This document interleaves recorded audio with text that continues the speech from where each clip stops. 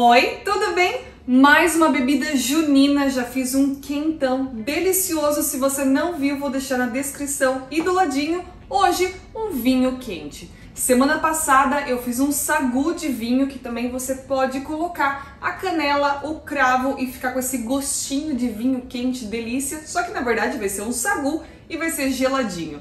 Vinho quente é super tradicional nessa época, nessas festas juninas. É fácil de fazer e muito gostoso. Dá uma olhadinha.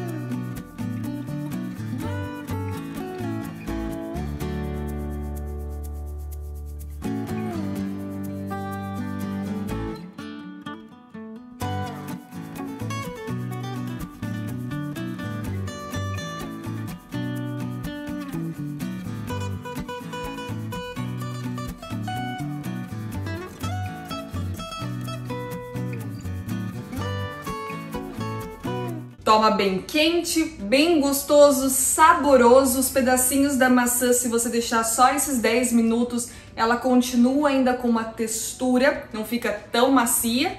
E é muito gostoso. Se você quer mais doce, coloca mais açúcar. Se você quer menos doce, usa um vinho tinto que seja seco, que não seja tão doce. Aí ele dá uma equilibrada a mais, até porque tem um açúcar caramelizado, já vai ficar doce. Então, escolhe o jeito que você quiser fazer e faça, que todo mundo vai adorar.